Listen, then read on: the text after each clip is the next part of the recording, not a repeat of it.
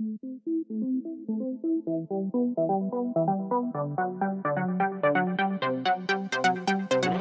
everybody, and welcome to the HTML All Things Podcast, episode 85, Coronavirus, COVID-19, and Working from Home. I'm your host, Matt Lawrence, and I'm joined again by my co-host, Mike Coran. If you've been enjoying the podcast so far and you want to support us, there's a couple of ways you could do that. You can review us on Apple Podcasts or on the podcast platform that you're listening to this on. You can also check us out on Patreon. We have a couple of tiers right now, but the $3 tier will give you a shout out in the podcast, and we will share a link to your website in our show notes. And the most important one is just to tell your friends or anyone else you know that we are here and ready to be listened to. And if you or your friends are ready to go a step further, you can come check out our Discord server with well over 400 members. We're all chatting away about different programming things, from UIs to PHP to whatever else you could think of, including movies, TV, and other off-topic elements. But as I'm sure everyone's weekly pain points are going to be, Mike, take it away with the weekly pain points. I was going to say, like, everyone's weekly pain point for the first time in probably the history, I was going to say of the show, but, like, that seems, the history of everything. Yeah, oh yeah. Is the same thing. Well, I have a slightly different one. Come on now. All right. Well, no, go ahead. You go ahead first. No. Okay. So, this isolation due to the coronavirus is definitely my weekly pain point because it's weird. I don't know, like, it hasn't been terrible for me because I work from home. I think to be perfectly honest, I'm probably in one of the best situations over everyone else because not much has changed in my day to day. Other than the fact that I don't go out to restaurants, I avoid, public spaces too much, and like we don't have any plans to go out anymore.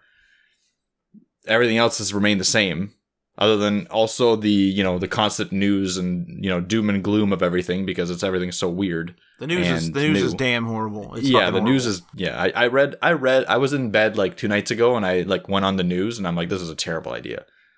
People immediately overreact about everything. I'm not saying that this is an overreaction, but like people go like 10 steps over every time. Oh yeah. In all the comments.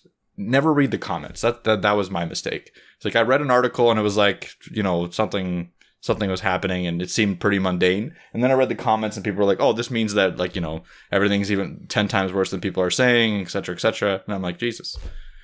The comments are like especially Facebook comments are fucking scary. They're scary on these COVID articles. Don't like it. Don't like the comments. Read the articles. Make your own assumptions. Read more than one article from more than one source. That's my suggestion. Well, my weekly pain point is that, and I wrote this down, the Democratic hoax that is coronavirus or COVID-19. I like how we have the whole episode is on coronavirus. Yeah, that's a joke, everybody. That is a joke. Everyone calm down. I'm intentionally doing a joke. To be fair, the space in between you saying it and us treating it seriously is about the same space that like it was said in media and people started treating it seriously. It's like, oh, it's a Democratic hoax, and then all of a sudden, like, wait a second, someone's dead over there. All right, shut it down. Like shut everything down. It's like on the news as soon as they were saying it, someone in the background just like, oh, I don't like that. Yeah. I think the scariest part, actually, here's my actual weekly pain point. Okay. Well, to clarify, I think COVID is real, so let's all calm down. COVID-19 is real, and the thing I'm scared the most about it is I don't know how scared to be. Like, I went to the store the other day because toilet paper is in short supply. We couldn't buy any, so I went to the store and bought a bunch of toilet paper, and I bought some 99-cent hand sanitizer for $12.99, so that was some good gouging. But then I went down the road and bought $40 of gas for $20. So I'm up. Being gouged in one way and then saving money in the other. I mean, that's fine, I guess. But one of the scariest things, like hands down, is I don't know how scared to be. Yeah. Like, I mean, yeah. I'm supposed to get like my car oiled, just for an example. This is a mundane thing. I get my car oiled in the last 2 weeks of March every time. Now, do I do that?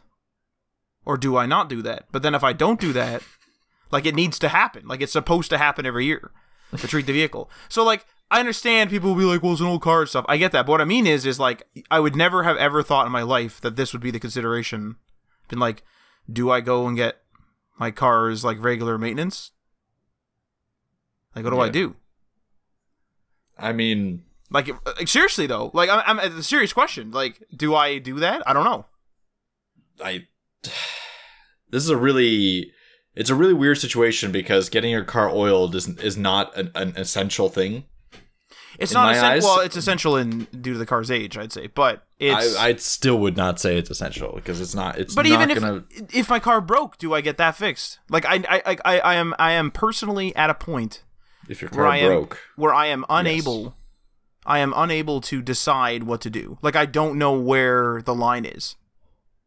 I think, okay, so the essential thing is, if you're in need of a car and you rely on a car, in your case, yes, because you need a car to be able to go get groceries because you don't live near any grocery stores. I mean, they're not super far, but it would be a real big pain to walk there and walk back. You can absolutely walk it, but you'll probably be actually exposed to more people. Yeah. So, but the other case is that you have a car at home. So, is it essential or not? I don't know. Like I would like if my car broke down, I'd probably wait till all this blew over. See that's the thing is like, and I think this might be what the panic is how much. So we're talking about, sub 1,000 people in Ontario, which is where we live, which is the most populated province of Canada. And we have sub 1,000 people that have this thing. So realistically speaking, how spread is this? Like, this is where I struggle with this because I don't know how much to freak out. Like, should we just be going to grocery stores and just be washing our hands extra and just be following those instructions? Or and like, obviously social distancing, like don't be going to big groups and stuff like that. Or should we be like actually shutting it down and being like, that's it. Like, I'm not literally leaving this home and I'm going to start rationing food. And like, obviously I can still go and get food, but should I be rationing? Like, should I be limiting the amount of times I leave? And so the answer to all those questions statistically, I would imagine, and I am not a medical professional. I'm going to preface this whole episode right now by saying Mike and I are not medical professionals. Please consult your local health authority and or doctor for advice and actual real information, because I don't know. I'm speaking from this is like an editorial. This is my opinion.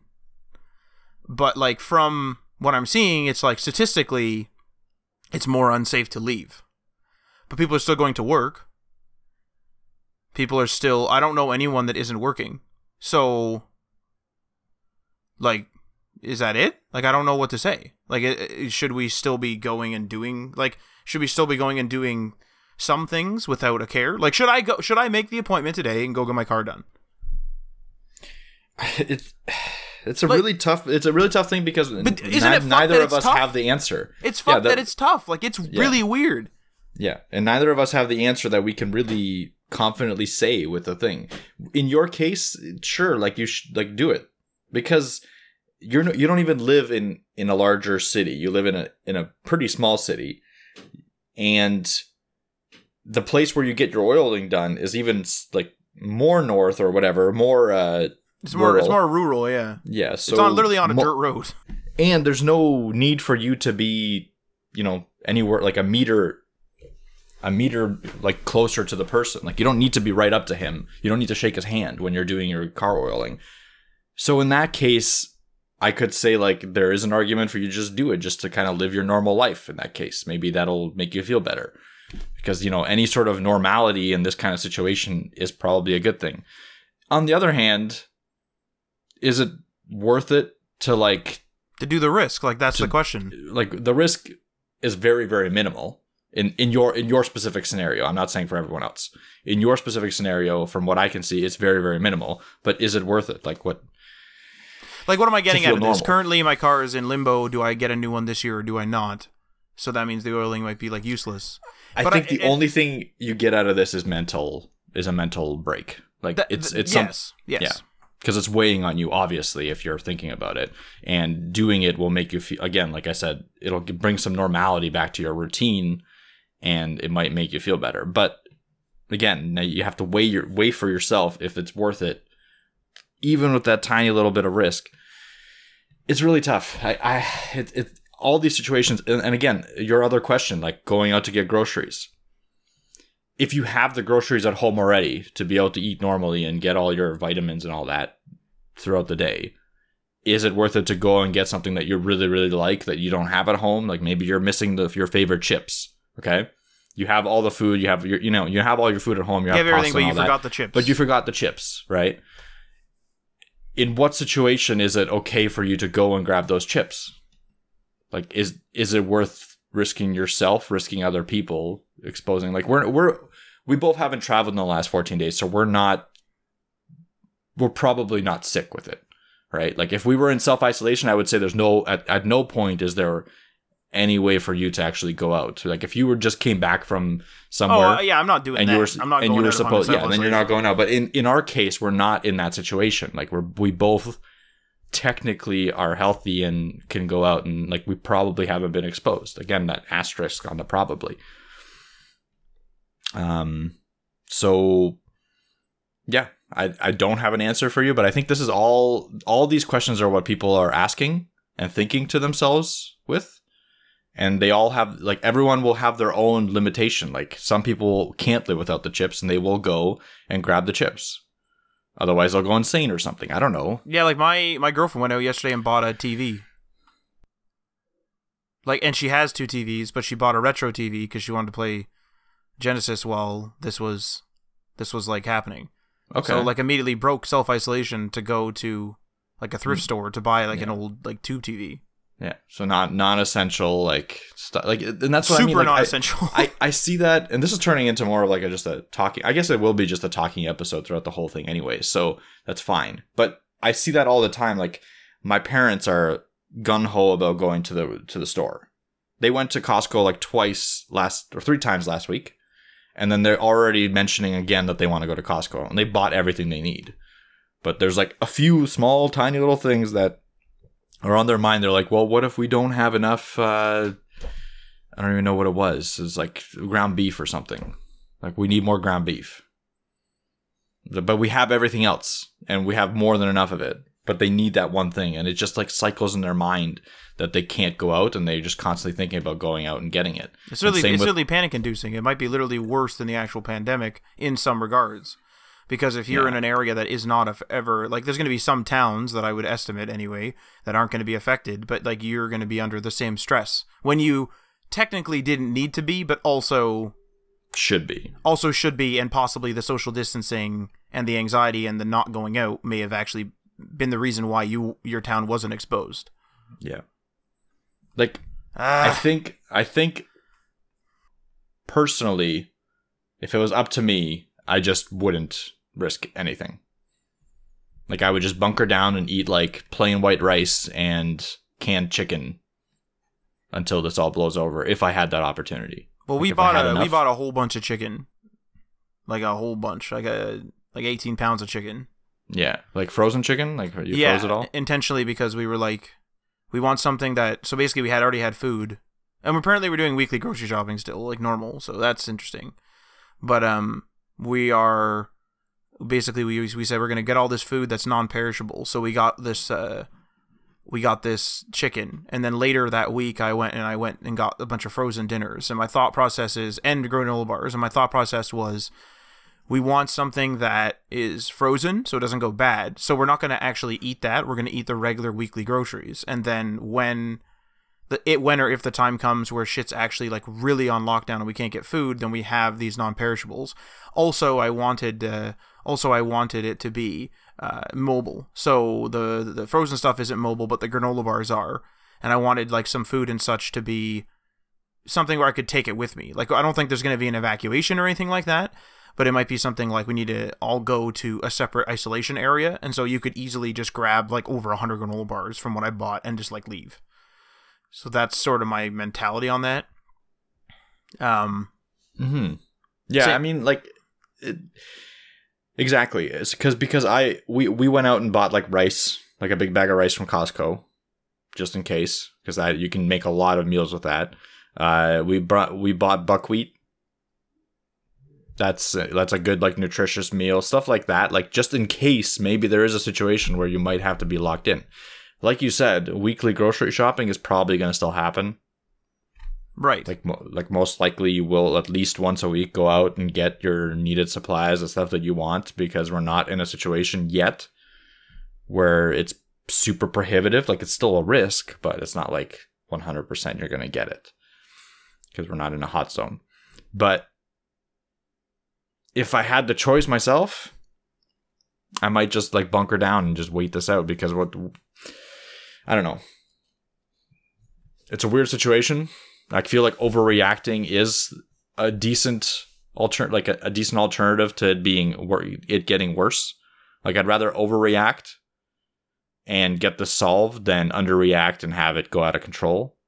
Even though in both cases there's, chances of it not happening to the extent that we're thinking it will. Do you know what I think the biggest panic point is, or at least for me is that the numbers of infected people in Canada are very low in comparison to our population and very low in comparison to other countries. But the panic whenever it goes up by like 10 or 20 is what I think I'm worried about, because I'm extrapolating that and saying, okay, well, if we're panicking at sub 1,000, what happens if it goes to 2,000? Like, are we gonna be like shooting each other in the streets? Well, there's only so far you can go. Like, what are we gonna be doing? Yeah, there's only so much toilet paper you can buy. Although that's dumb. When everyone was buying toilet paper, we're like, we don't buy this food first, I think. Yeah, I don't understand. Like, it makes sense to go out and get like one, big thing of toilet paper, one, because that'll last you a couple of weeks, maybe a month or two. Why are people going out and loading their entire cart up with like 10 packages of toilet paper? Like, what was the logic there? That, unless you're trying to resell it, which is a really big dick move, but like, that's unless pretty you're bad, trying, which a lot of people did and got called out on and stuff. But a lot of people are just like literally hoarding it because they're afraid that, I guess, if this goes for years, they'll run out of toilet paper. Like, how much toilet paper are you using? That'd be interesting to see if this actually. I don't think it's going to go for years because China's already coming back. Like, I would say, but another question is like, if this does go for years, is it just like another thing you can get? Like mosquitoes kill people every day. Like, literally every day, mosquitoes, things that you don't even think about. So every time so technically speaking, by going outside during a season in which mosquitoes are present in your area, because like it's seasonal here in Canada, it is technically you are putting yourself at a higher risk than you would if you stayed home. Yeah. I think maybe that's actually another big point, is the fact that we're not sure how much more of a risk we're talking here. This is a new risk that's introduced itself, but it's like, how much of a risk? This is all speculation. Like, I don't know whether anyone can answer this, and this is probably why it hasn't been answered. I also don't like doctors saying the window is closing to contain it. Oh, okay, Jesus. All right, what do we do? I have no ideas at this time. Oh, all right, then why did you just say that? Now, I read that on Twitter. God knows if that's real. But, like, if you don't have any ideas, why? The window's closing. Everyone help. Okay, Jesus, what do you need? I don't know. All right. So, that's it, I guess? It's a weird situation. Like, there's a lot of reasons why the self-isolation is needed, right? Like, I can name a few that I know for sure are the reasons. To give you at least some facts in this episode, is hospitals can't handle the amount of complicated cases that will arise if the entire population gets infected, or like a big portion of the population gets infected. Our hospital system, especially in Canada, is not designed to handle this kind of thing at all. Like, you go to the emergency room, you can wait like 6 to 24 hours. Yeah. Now, one thing that, and I already told you this, Matt, but like the big takeaway from this, in my opinion, for the entire world, is the strategies, the implementations, like what we've been doing is now going to be placed into systems to take care of this kind of thing in the future, because this has never happened before to this extent. No. It's never happened before. But the chances of it happening in the future are pretty high, I would say. Like, something like this could happen again. And another portion of that is that something like this could happen more again at a serious level, on a more intense level, like at a, something that's worse than this disease, than this virus. So I think the systems and stuff that we're doing now, all these practices that we're implementing, the shutting down, the quarantining, the people getting used to it, will help us in the future. Because if we're prepared in the future for more, like, you know, maybe hospitals will have, maybe not necessarily like just more hospitals, but maybe they'll have a way to create quick temporary hospitals for these kinds of situations. Like maybe they'll invest in quick, you know, like what China was doing. Or like a military sort of like situation where they can, because they have military mobile hospitals, obviously. Exactly. Like maybe that will become more readily available so that can be like quickly set up so that it can happen. Now, getting more doctors is a big other thing, but maybe we can, you know, extend on that in the future. Like maybe we can get more doctors going in Canada and stuff like that. Maybe we can reduce those wait times to prepare for something like this. Economically, obviously, this is a whole other issue, and I don't want to really get into it because we don't know what's going to happen. But I think there is something to be said about implementing these systems and going full bore to make sure that in the future we're also prepared for it. Because yes, right now it's not the worst thing that could happen in the world. Like, it's not the worst thing. It's bad. It's really, really bad. But it could be a lot worse. Like, what? Like, if it spread as quick, if it spread as easily as COVID-19, but was as deadly as SARS. Yeah, or Ebola or something like that. If it was in that category, then we would be in a lot more trouble. And if we didn't go through this, maybe we would be in way more trouble. So anyway, I think we got to find the positives in this somehow, and that's one thing that I've been kind of clinging on to. Well, I did hear that SARS changed our hospitals forever, and so this is why our hospitals are kind of dealing with this in a relatively, you know, not panicked way, from what I can tell. Although I haven't been to a hospital, but we've also been told not to go to the hospital for needless reasons. So I'm not going to the hospital. Yeah. Like, it's just that easy. But yeah. I don't know whether you want to dive into the segments here. I don't know how many people have already tuned out, or how many people are like, this is a programming podcast. Yeah, well, the world's affected by this, so we're a part of the world, so get your pitchfork and put it down. Anyway, so our first segment here, I guess, was social distancing, which is keeping away from people, and especially groups of people. And then also one of the big things that Mike and I are having trouble with, as we've already touched on, is convincing family members to do the same. Like, I have a pretty frail uncle, and he's just gonna go out and he doesn't care. Like, it's just like, no, like, we're doing this until I get sick and then I'll isolate. But you're already sick. So like, you're sick in general, like, not with coronavirus. He's sick in general. So he's immunocompromised. So I even told him, I was like, do not go out and do anything. And like, I will bring you food and stuff. Like, just give me a shopping list and I'll go do it, kind of thing. And I was like, even if you need gas, like, God knows where you're going, but if you're coming here, let's say to this house, going to a family member's house, which is fine. If you're going to a family member's house and you need gas, tell me and I will go and touch the gas pump. Because I'm kind of like the sacrificial lamb. I'm younger, so just statistically, if I get sick, I'm going to be okay, statistically. So, like, that's just it. But I don't know, people just, they don't take it seriously. I don't know. Like, you offer the services. It's not like I'm being a dick and being like, well, don't go out, but I'm not going to help you. Like, I'm literally saying, hey, don't do this. I'll do this for you. Just stay home. No. Okay. I find everything changes as soon as one case gets announced that people know. Like, people they don't take it seriously until something happens, which is unfortunate. But that's how we are as a society, for the most part. The way that people counteract it is like, oh, it's just the flu, which it isn't, in my opinion. Like, yes, it has flu-like symptoms and all that, but there's much higher chance of developing respiratory complications, which is a big problem for asthmatics and stuff like that, and people that already have respiratory problems. It's a huge issue. So it's not just like the flu. That's the one thing that I always have to fight. Like, people just keep saying that over and over again. I think it's because of the symptoms, though. It's like people just think like, oh shit, I have the flu, but it's like, fuck, do you? Yeah. Exactly. So, but a lot of people will experience very mild, like, because the other thing is that the flu sometimes lasts a week or so, right? Like a bad fever and stuff like that. Like a bad flu case, I've had it a couple times where I've been sick for like a week. Whereas this has, for the most part, even milder symptoms for people that don't experience it on a severe level. Like apparently it's like a 2-day fever and then you're kind of good. Oh, so it's wow. like a mild flu. So for people that don't experience it, and that's why I think a lot of people are associating it with like the flu and a mild flu, and this is a joke or whatever. But it's not, because of how easy it is to pass, like how easy it is to contract.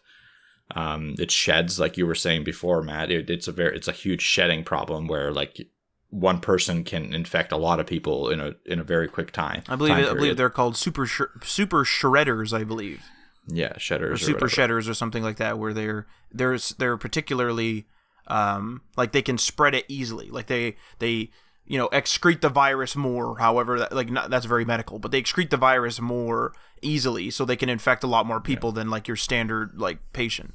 Which I'm not sure if those exist in coronavirus in COVID-19. I think I read about them in the early days when it was like specifically just in China, but they definitely did exist in SARS, which is a type of coronavirus, obviously.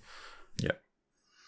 And because of that, it's worse for the elderly population, because they're like, if it's easy to pass, then there's a higher risk of the elderly getting it, and the elderly will get, if they get sick, even with the flu or whatever, they have a higher chance of it developing complications. So that's the issue. Like that's what you have to kind of try to get through to people. But unfortunately, I don't think there's a 100% way where you can sit someone down and be like, listen, look at this, and we'll get through it. People are just not designed that way. For the most part, like a lot of people lately don't listen to statistics, don't listen to science, don't listen to logic. So I don't like, there isn't a good answer for this, because it's almost impossible to convince. Like as soon as someone says, "Oh, I don't believe in science," that's it. Like that's the end of the conversation. Shut it down. Like, that's fine. Yeah, if you don't believe in science and you don't believe in statistics and you don't believe in what people like moving on, everyone is telling you, then that's it. Like there's no point of us communicating any further. There's no way I can convince you. There isn't. So unfortunately, that's the case with some people. But if you're lucky and someone will listen to you, then it's worth it to tell them it's not just the flu. It does have different aspects to it, and this is worthwhile. Like the quarantine is worthwhile, and there's a reason why we're doing it. And if it has never happened before. Like a government wouldn't just call a state of emergency for no reason, because it's a huge, huge drain on the economy. It's a huge drain on everyone. Like panic. I would say people are going through it pretty well compared to what could be. Like you were saying, like an apocalypse type scenario where like it gets out of hand. And people are just looting and... Yeah, people are looting and stuff. Like I haven't heard of any looting going on, which is nice. Although what one of the most concerning things is you go into the grocery store and it's weird and concerning. So like the toilet paper is gone, which is really weird. Some of the medicine is gone, but like the shelves look ransacked, but like not quite, which is the strangest part. It's like you go in there, and for the most part, other than toilet paper and maybe a few other smaller things, other than toilet paper, it's just like you're able to get everything. Like I went in to get a bunch of frozen dinners, and it was like that shelf had been ransacked and they were tossed all over the place, but there were still some left. And it was weird. It's like granola bars, they were tossed all over the place, but there was still some left. It's like, what the hell is going on in here? Like, why the hell is people just like... It's just like as if they're ransacking, but usually when you see ransacked shelves, there's very little of everything. And like, so I would say the stock is down. The stock is down of the shelves, talking grocery stores, like I'd say by 50%, but they were also restocking some of the shelves. It was weird. It's like, what are people... Like, I want to know during those like prime time hours, because I went in at 2 a.m. to avoid crowds. Intentionally. Were people panicking to the point where they were literally like putting their arm on the shelf and just shoving shit into their buggy? Like some people, yes, but the other thing is that we have such strong supply. And China's coming back online too, which China's supplies coming back online. There's no indication that this is going to affect supply to the point where we're going to be starving or anything like that. Like we're gonna have enough food in our grocery stores. And our border lockdown doesn't include supply runs either. Correct, they're allowing those in. Yeah. So supply chains are still intact completely, and there's no indication that this is going to affect the supply chains to a level where we're going to be fighting for food. So at least in Canada, like we're talking Canada here. Canada, US, God knows what the hell's happening elsewhere. Canada, US, and larger countries that are more developed. But even I think it'll be fine for everyone. Like, this is not a crippling thing. Like, it's not something that will cripple our entire world infrastructure. It just sounds like it will. It just sounds like it will. It just sounds like it will because of how people, like, the state of emergency and all that, but it won't.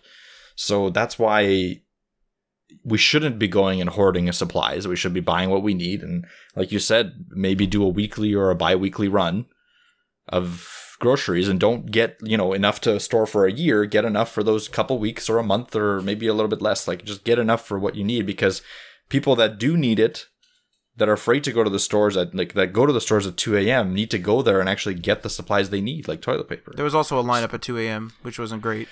Yeah. Had to wipe down the buggy with a Lysol wipe.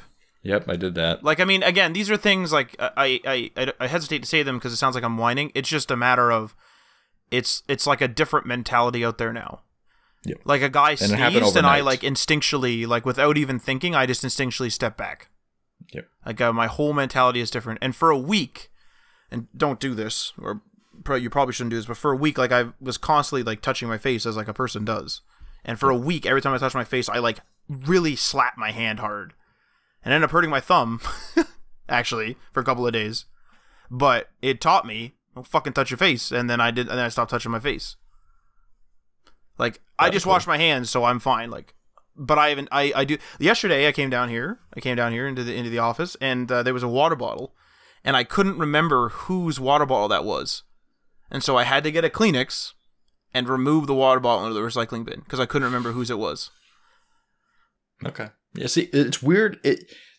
The weird thing is that it happens so quickly to us, and the changes are so quick, and we are adapting. That's like, I'm scared of the adaptation, though. I'm scared of coming out of it. Like, am I going to be scared now of all door handles? My hands are ruined too. Like, they're dry as hell. Maybe it's a good thing to be scared of door handles. Like, maybe this will also impact the future flu viruses. You know what I mean? Like, any flu, like regular flu, which is also like many different strains. But regardless, like, if we are treating this seriously, maybe we'll just continue to treat everything else seriously. Like, it's good to wipe down your shopping cart before you take it. Like, that's a smart move. Yeah. You know what I mean? We never did that before, for the most part. We do like a bag quarantine now too. So if you bring something into the house, we quarantine it for a minimum 6 hours. Now, I don't know how effective that is because it can last longer on there, but it's just like, it's almost like a mental thing where we're like, okay, this was recently purchased. Move these bags into quarantine. You gotta wait a bit until you use those supplies, and then we start using it. It's pretty nuts. Like, I think the mentality is something that's the hardest part of this, is like just mentally dealing with this situation. Because I have ups and downs. Like, sometimes I'll be in modes where I'm like really worried. Oh yeah. And it'll affect my day to day and stuff like that. And then sometimes I'll be in a state of just, acceptance, and I'll just do my normal day to day things and not even think about it. I have like, and legitimately for about a week I've had a headache because of this. And I know it's because of this, because I'll have those moods where sometimes I'll be like super chill and the headache will just go away. And then if I'm any more but super chill, I have a headache. It's just like and I know what a tension headache feels like for me. It's definitely a tension headache. Like, it feels like I'm about to go into an exam or something that I haven't studied for at all times. It's horrible. One thing I noticed that did help me is cutting down on caffeine. Because the more caffeine you drink, the more likely your stress levels will spike if you're already stressed. I'm starting to do a decaf, actually.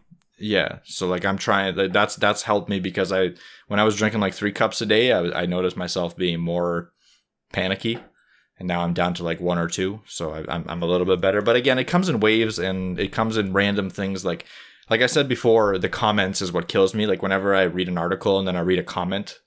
I'm done with the comments for now. Yeah, don't read the comments. I can't handle it. The comments are they're too extreme. Like, people just go either on one extreme that you're an idiot, or to the other extreme where this is just like the end of the world or something like that. I don't read the comments. That's my suggestion. Especially on COVID either articles. Of those things. Like, yeah, if you want some stupid debate about a movie, because like people are still doing regular articles. If you want to do some stupid debate about a movie, go ahead. But like a COVID article where it's like from your government or whatever, just don't. No, yeah, Reddit, COVID news. Don't read the comments. Like, it's just it. I'm not going to Reddit. I'm not even going to go to Reddit for that. I'm not touching Reddit for that at all. Don't. It's so bad. I just have the Health Canada website up, and I check it every day for the numbers, because it gets updated every day at 9 a.m. Well, so far anyway. I don't know if it'll be more now, but 10:30 a.m. today. Excuse me, they were late. Excuse me. Yeah. So I don't know. Let's hope for the best. Let's hope that this doesn't last too long. Let's hope that everyone kind of comes out of it okay. That's all that we can really do. But hopefully this isn't, terrible for people to hear. I think it's valuable for us to talk about it because some people are going through this alone. That's another thing that I wanted to touch on. That's very true. If you live alone, damn. The self-isolation of this must be really difficult, and like we're lucky that we have our families with us to a certain degree. And I get I can bounce stuff off of and all that, but there's a lot of people that are just literally like, okay, then like I live alone and now I can't go outside and have to deal with this alone. And they're thinking their own thoughts and they don't have someone to hear. They don't have a conversation to hear on the side to bounce their ideas off of. So I'm hoping that this kind of conversation will hopefully let people calm down a little bit. Yeah. More than anything, because people are thinking the same as you. And maybe some differences, but there is all these conversations are happening, and just keep fighting on and doing what we're being told to do. Like don't go against the grain too much at this point, in my opinion. Like don't be a rebel right now. You can be a rebel, in different situations. That's not a problem. But when it comes to health, it's just not recommended. It's not recommended because you can affect other people. If you want to put yourself at risk, that's fine. But if you were to infect somebody else and that person were to die, that's really bad. Really bad. But somebody listening to this might get this. It's fucking scary. Some people might already have it. Yeah, some people might have it. I Real think scary. Scary or not scary, it's like it for most people it won't be scary. So I'm just hoping that it won't be. Oh, when they get it, like they'll have mild symptoms, and then they'll be like, "You have it, but you're fine." And they'll be like, "Oh, yeah." So they'll just self-isolate for a few weeks, and that's it. So that's what I'm hoping. Like people will get it. There's no doubt about that. I just don't think it's still not worth panicking over that. On that note, though, I think let's move on to the working from home segment. Working from home segment, yeah. So I wrote an article this week. Oh, that's it. I coughed slightly. Shut it down. Went to clear my throat. Shut it down. He's drinking water. Why is he drinking water? He has a sore throat. Shut it down. Anyway, so working from home. I wrote an article about this on Dev as well as dev.to. I don't really know what to call it. Just Dev. I wrote it on Dev. Anyway. Dev.to is what I always say, but that might be. But anyway, so I wrote it on Dev.to as well as Medium, and I shared it in the Discord.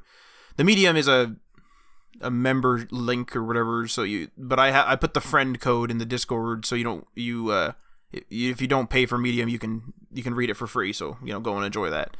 But yeah, I just wrote an article about working from home, and I kind of pulled the three main questions that I hear, because there's a bunch of people that are new to working from home, whether it be due to their office not liking people working from home, or if they're just not exactly they just don't like it. Like they like the social aspect of the office, and they just always went in. So I kind of just took the three main questions, and I thought Mike and I could discuss them. The three main questions from that article. So the first one here is, how will you be productive without your team members next to you? Now, of course, I read a whole thing about this in the actual written piece, and what I cover is the lack of someone being next to you in this day and age is very inconsequential, I guess is the word. And the reason why it's inconsequential is because it's so easy to just reach out on a chatting app. Now, I know that a lot of workplaces, especially if it's retail, will use chatting apps, but they'll use it for out of office or out of normal hours communication. So they want to reach you and you're not on shift. That's generally how they'll try to reach you. But these chatting apps are just as versatile to use, during the actual day. And if you're in the office, which is sort of what this article is focused on, not so much retail, but if you're in the office, you can use these chatting apps just as effectively. I can just as effectively message Mike for something. So my one example scenario was that you're a web dev and you receive a project from your designer, and it's an Adobe XD, and they say, hey, just make this site, and then you realize hey, wait, I'm not sure how this slider's transition effects are supposed to work. So I lay out a couple of different scenarios. So the ideal office scenario when you're actually in the office would be that you would walk over to the designer's desk, ask him the question, and then he would say, this is what the transition is supposed to be. Then you go back to your desk and you continue developing. But a typical office situation is that you're going to go over to his desk. He's not going to be there. His colleague's going to be there. You're going to ask them. They're going to be like, oh, well, he left a little while ago. He'll probably be back soon. You're probably going to end up chatting with that guy for a while, only to then realize, hey, this guy isn't back. So 10 minutes later, 20 minutes later, whatever, hey, this guy that I went to talk to isn't back because you lost track of time chatting. So then you go back to your desk and then just send them a message, whether it be an email or whatever. And so you just wasted a whole bunch of time. You wasted time walking over, which is a very small amount, but you wasted time walking over. You wasted time talking to someone else, which also wasted their time. And then you didn't get anything done and you ended up just messaging them anyway. So in this day and age, realistically speaking, with very few exceptions, there's not that big of a benefit to having someone there. If you're like an architect or something and you're physically building models of stuff, then sure, of course, you should probably have, it's beneficial for you to have your colleague there. But for many jobs, it's really not that big of a deal. An email or like a text message or a phone call can easily solve most issues. I'll jump on to the second question unless Mike wants to add anything into there. Yeah, absolutely.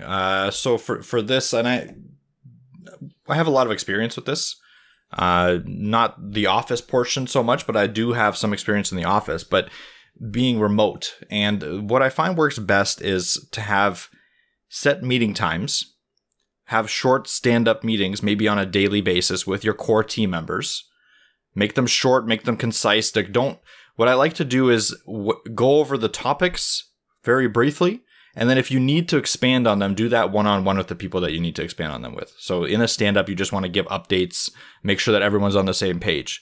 The other thing I like to do is to keep open channels of communication. Now, I saw something on Twitter where, like, since people are going over to remote from working in an office, people are going to the extreme and being like, respond to any message you get immediately. Check your emails on a minute-to-minute basis.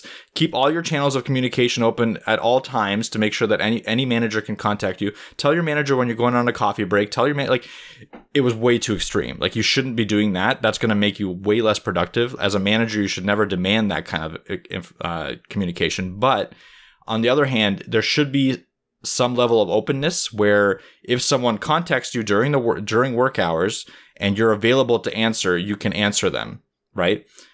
Sometimes you won't be available because you'll be out and washing your hands or going to the bathroom or eating. Out washing your hands. Yeah, but that's a society we live in right now. But when we're in that case, someone can be a little bit patient, or they can move on to a different task, and you can schedule a meetup later on. Stuff like that. It shouldn't be demanded that you have to answer immediately, and it shouldn't be demanded that you have to tell your superior that you're going to the washroom. That's you're being treated like a child. You should not be treated like a child. I think that asking somebody to do something simple like use the status, please use the status thing.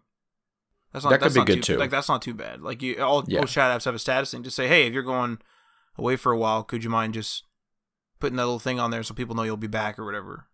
Exactly. But another thing that I want to mention is that it could be beneficial. Like what Matt was saying, in an office setting, what you have to do to be able to communicate with someone is get up off your desk, bring whatever you need with you. Like if you have a laptop, bring a laptop. If you have papers that you want to show them, bring them to their desk, sit back down at their desk, show them. In this scenario, you don't have to do that. You just have to go into a chat app, share with them what you need to share with them, and you can talk about it through either texting, through the messaging platform if it's not something very important and you can convey the message quickly through texting, or get on a quick call with video, screen sharing, whatever, and hash it out like that. It could actually be more effective, and in my opinion, most of the time is more effective to go through a chatting app than it is to go person to person, because you have the opportunity of screen sharing, you have the opportunity of not getting out of your desk, breaking your concentration, and you have all the tools in front of you at your disposal pretty much. So use them to your great advantage. And with that, what I want to promote, and this is my biggest takeaway from this episode, is do your best to not only do just as much work as you were doing before, try to really make this work at home stick for your company. Because what's happening right now in China, apparently, and this is something that I've heard on a side note, like I don't have an article to share with you, but what I heard is that a lot of companies are coming back to the office, but some of them are realizing that their productivity in the office is actually lower than their productivity at home, so they're going back home. So think about that. If you're one of those people that really like working from home and you think you can manage it, try to, optimize your time at home and try to make it but it will be a better atmosphere for you and your team. Maybe have like a couple days of work at home policy, whatever. Like maybe that's going to happen in the future. That's what I think this is the positive of this is it's a huge experiment, a huge work from home experiment for so many companies that something has to come, like a big change will come in terms of offices. I agree with that. I definitely think that you should be trying to make a really good impression on, like, don't be like don't be messing around and taking the whole day off to watch TV instead of doing stuff like that. Like, don't be, like, if you like it, make it look like it's really good, because if you're able to make it look like it's really good, then it's really good. Productivity, the numbers, whatever, don't lie. And if you have a manager or a team or a company that you work for that is extremely into numbers and extremely into tracking, then that's like, well, I actually just recently I saw a program. I had no idea these existed because I just didn't even think of looking at them. I saw a guy was looking at installing a program that tracked every window of everything that an employee was doing. And you could flag certain things, like you could flag like YouTube, Facebook, whatever, and they would be in the red category. This would be in the yellow. This would be in the green for productivity. And then they would be like, oh, you went to YouTube at this time. Why did you go to YouTube? And then you would have to like explain yourself. So you could like easily print a report and be like, okay, you were here for 8 hours and YouTube was open for half an hour. Why was that? Like you were being unproductive on company time. Like what were you doing? And to me, that is so like hand-holdy. Like, it's so weird being, because I've recently mentioned on other episodes that I've started to delegate like tasks out to like contractors and such. And one of the things is certainly, there'll be, I don't want to call it corrective action because that sounds almost like discipline, but like corrective action is in like, hey, like, we'll use this for password management. Hey, we'll use this for like note management. Hey, we'll use this for this. So there's some policies that like we have when I'm delegating stuff out, but in the most part, I kind of let the people do what they want, and if the result is coming out fine, I'm not going to question them.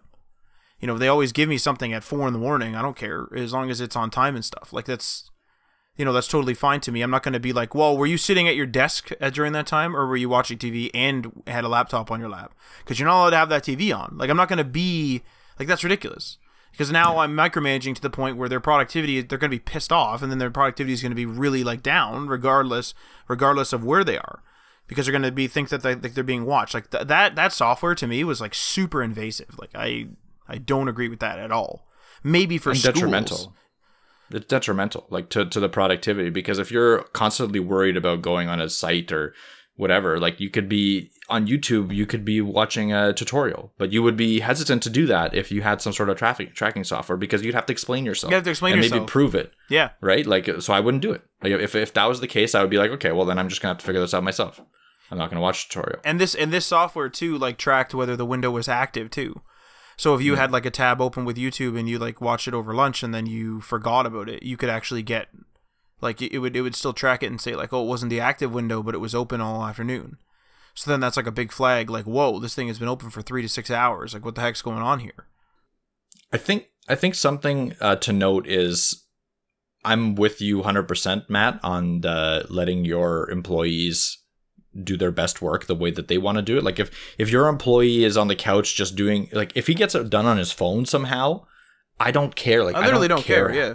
I don't care how he does it, as long as it's done to a certain degree of professionalism and a certain degree of timeliness. I don't care how it's done, how long it takes, within the bounds of the time frame. But on the other hand, there are some people that can't do work in that kind of like relaxed environment, right? And might take advantage. In which case, in my opinion, it's fine that some places have a more strict policy that exists. It's because it's better for people that need that strict environment, because everyone's different, and that's okay. But for me personally, I wouldn't, like, if I see that it's not working out, then it's not working out. Like it's not, there's no hard feelings and be like, you know, I wouldn't hate the person. I'd be like, okay, this isn't the right kind of work environment for you. I'm not going to try to, you know, implement the methods to try to make him a better programmer through a different way than I usually do it. I'd rather just hire someone else that's more aligned to the type of management style that I'm going to be giving. Yeah, like if you had a really great programmer and you decided to use a certain CMS and then they decided to take their own thing and make their, like, use a different CMS, that's sort of, I mean, I hesitate to use the word insubordinate, but that's not great. You know, they're not following the company policy where you're like, well, I told the customer we were going to be using WordPress. And you went out and you used Couch CMS, like, this is not good. And now all that time's wasted. Right? So stuff like that, absolutely. Or the environment, you know, whatever. Like, if the employee is incapable at the end of the day of actually providing you with something that they are supposed to be able to provide you within the time limit that they set, and we're reasonable, like, things come up, of course, it's tech. Of course things come up. Then if they're unable to do that, then they're just not suitable for the job. Like, that's just that easy. And again, you're reasonable. People make mistakes and stuff, but that is the reality. If you put me into the shoes of a car mechanic, I will tell you right now that I will underperform to every degree because I have trouble taking, like, a bolt off. So, like a singular bolt. So let's not put me in those shoes. But that actually leads really well into the second point, or the second question, which is how are you going to avoid all these distractions? So I might be a little weird in this one, and I mentioned this in a previous episode, but like I might be a little strange because I actually say don't. One of the things that I do is sometimes I'll just wake up and, you know, it's supposed to be doing something and it'll be crazy, right? It'll be like people will be calling me, it'll be nuts, and like I was supposed to do X task that was planned, but that gets pushed aside, and I got to do these other things, and now that thing's like it's crazy. And I jump to the occasion and I will do all my stuff right away. But then sometimes it's like a slower morning. So then I'll just chill in the morning, you know, check my emails, do that stuff. Sometimes I'll do a little work on my phone and maybe I'll like watch an episode of something and then I'll start work. Sometimes if I'm like in the middle of the day and I'm gonna get like super anxious doing something, I'll be like, okay, like I know I'm going to be just freaking out and I'm distracted. Let me just watch like a quick episode of something, or let me throw on a podcast and just chill for a couple minutes and then I'll slowly get back to the work. What I'm basically getting at is I give in to the distractions because I think that it's unrealistic for humans to not be distracted. Your home is designed generally so that you are distracted. Your home is a distraction from what you were doing all day, from the work you were doing all day. And as a result, there's going to be these distractions all around you. And even when you're in the office, you're going to be distracted by the thought of doing your hobbies and those other distractions. And so to me, it's like, would I rather have an employee that's normally supposed to have a 20-minute break, like for lunch, take a 40-minute break, watch a whole episode of something they wanted to watch, come back refreshed? Or do I want them to watch 20 minutes and then be like really thinking like, man, I really want to watch that episode, and that distracts them from their work after? They're probably losing more than 20 minutes in there anyway. Again, I don't really care about about hours either. Like if there's been days where I'm like, fuck man, like I really don't want to do anything today. Like I have a headache, or like I just done. I'll sometimes not start work until 5 p.m., but then I'll work until like 1 a.m. because I'll get into something and I'll just like really, really, really like quickly bang it out kind of thing. That's just the type of person I am. Like I was editing the podcast last week at 5 a.m. That's why it was like, well, it was slightly late too because I couldn't upload or something. I can't remember what the heck the problem was, but oh no, all my computers were filling up all of their primary drives. That was really good.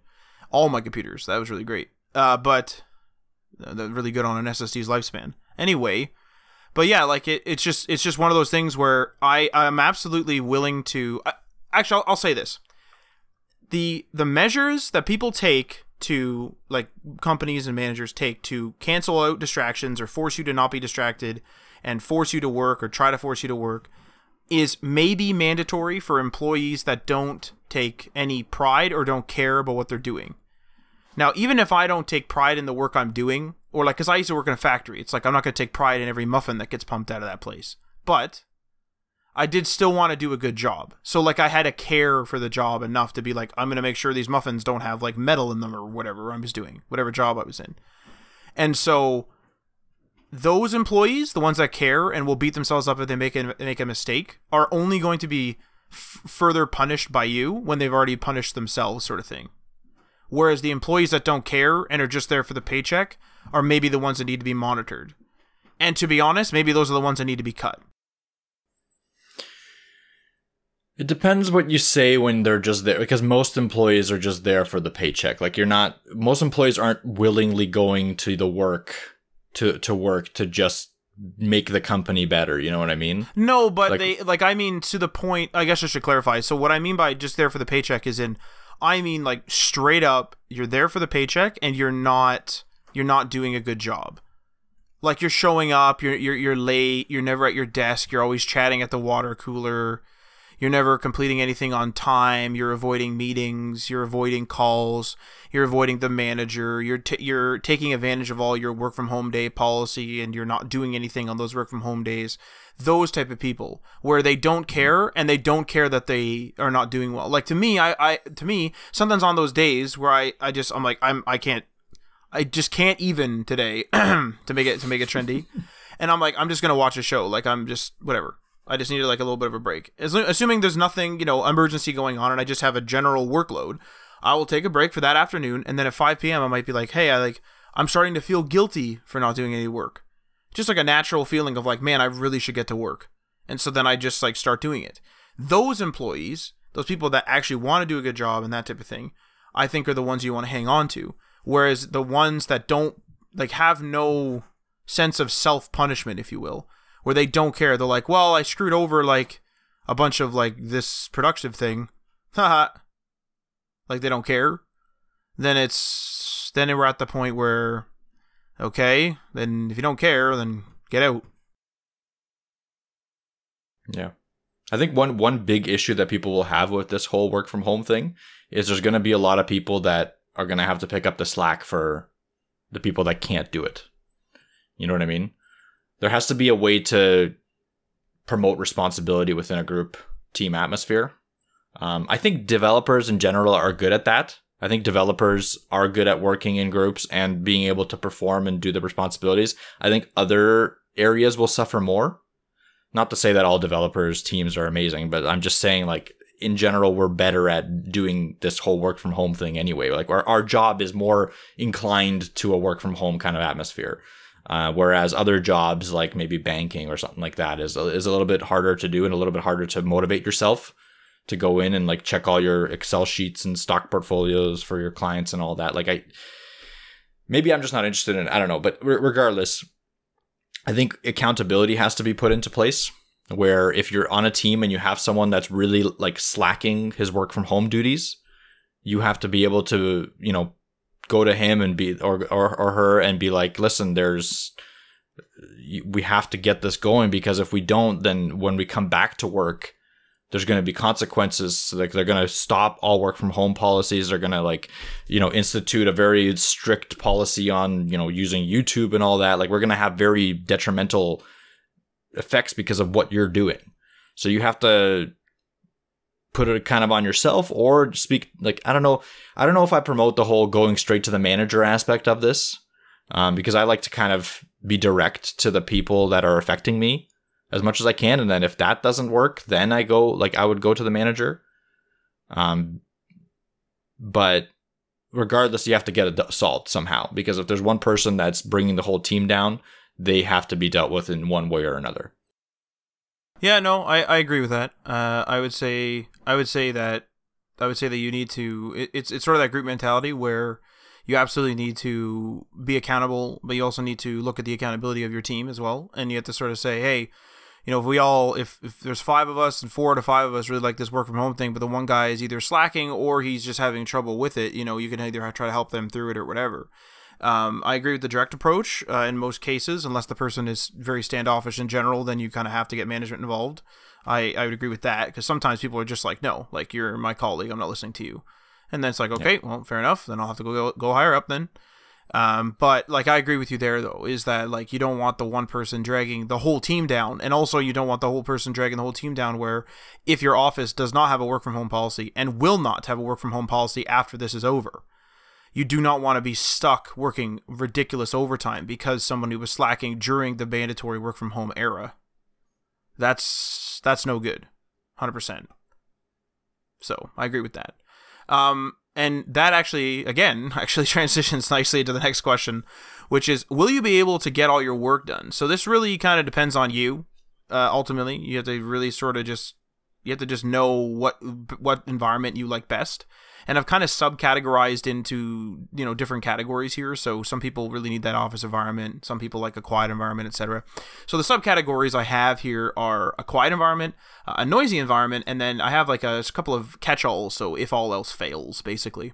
So the first one is if you need a quiet room, finding literally a quiet room. So like a room that maybe not necessarily is a home office, but a room that is like completely in solidarity, whether that be like a den or like maybe even your bedroom, if you can bring a laptop in there or something, just something that's quiet and you're like alone. That might just do it for you.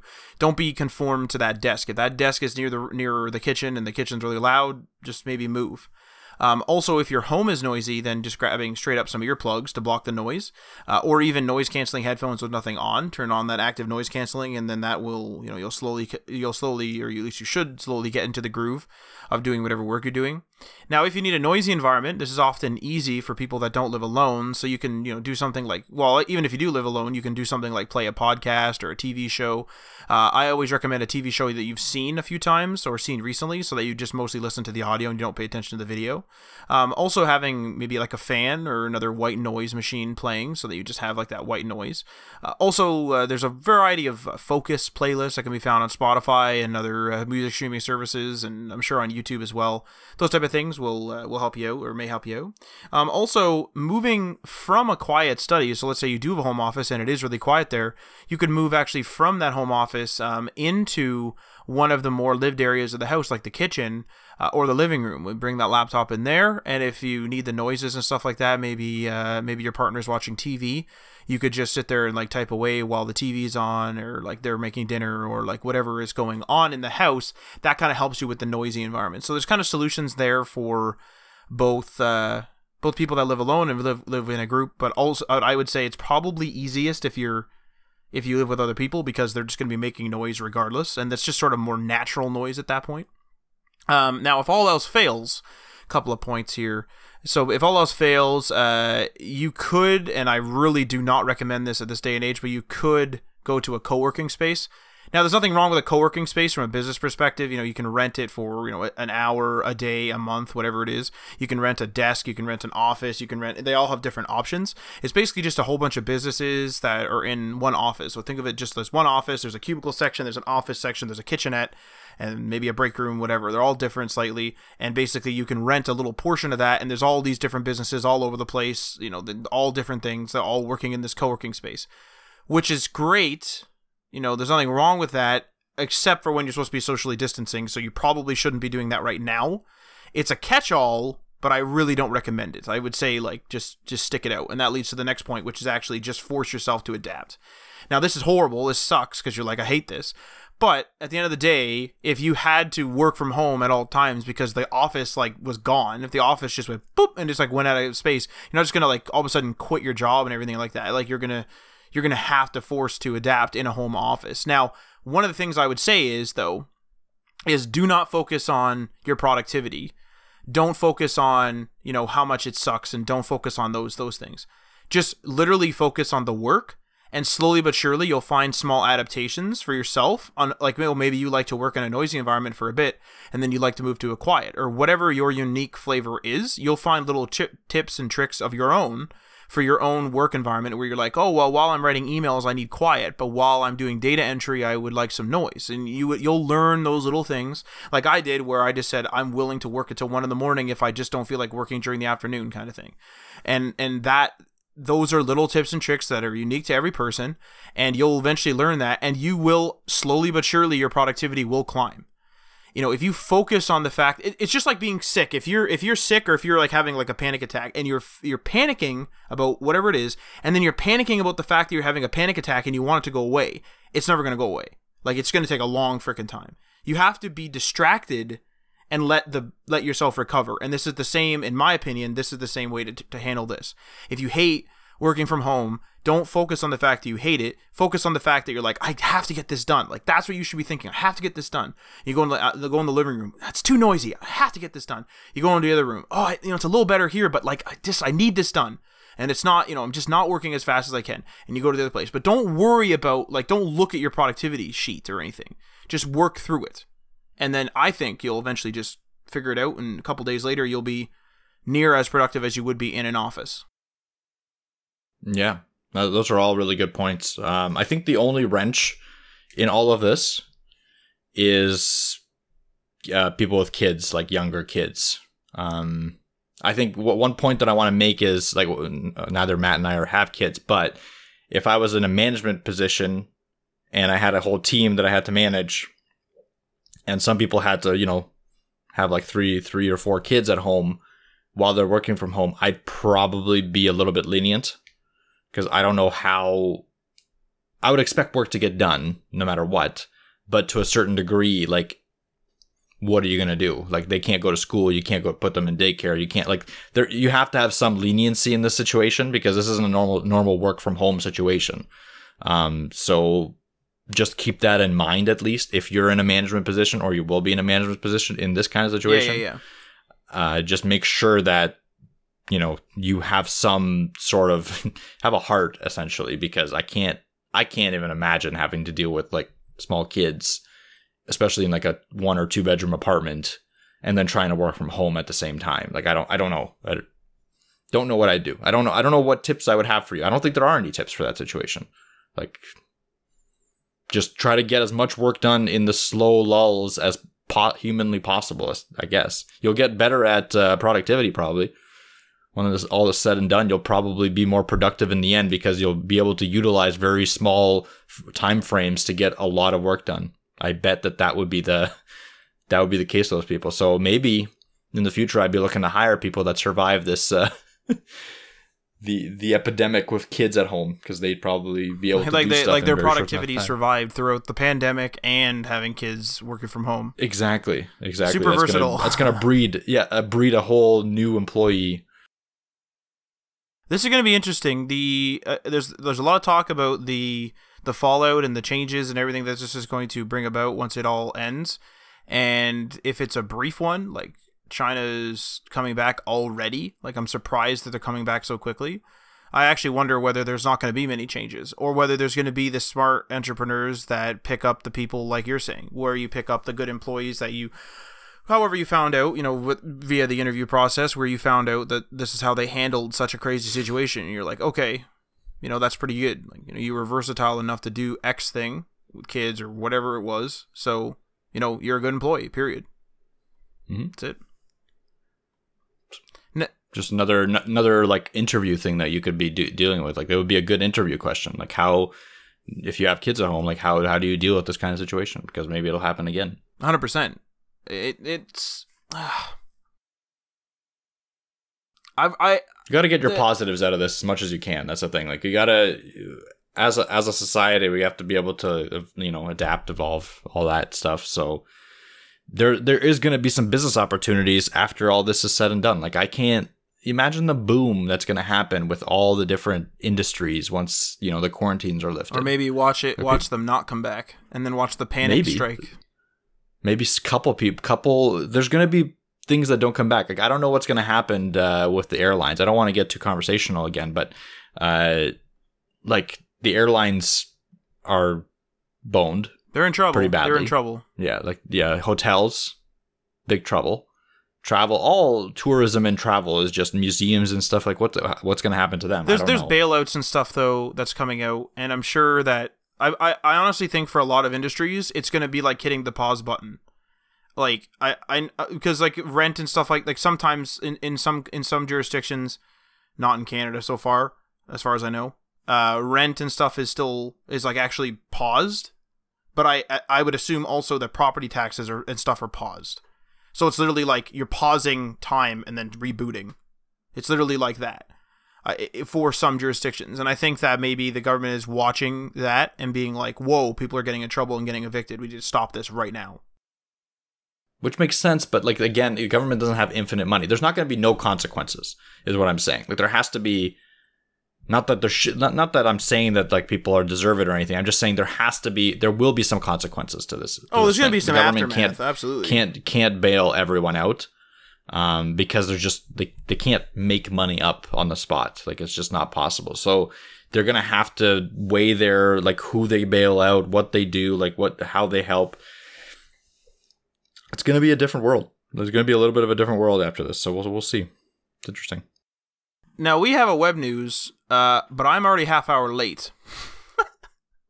Yeah, let's move it on to the next one, the next week's. Yeah, so you want to push the web news? Like, you can absolutely do it yourself, but I'll have to drop off, I think, because like I said, I'm already a half hour late.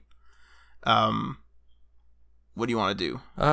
Like, we're at like a little over an hour, so we sometimes go an hour and a half, we sometimes go an hour. It's up to you.